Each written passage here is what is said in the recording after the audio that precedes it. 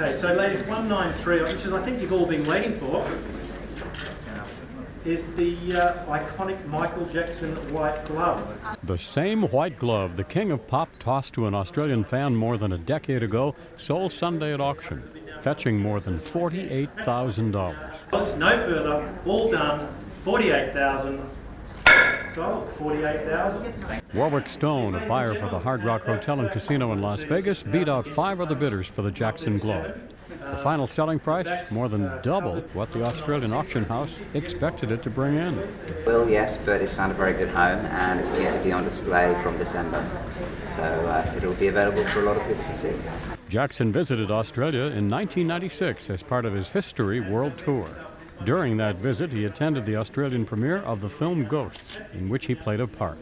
It was at that screening where he tossed the glove into the audience. Brian Thomas, The Associated Press.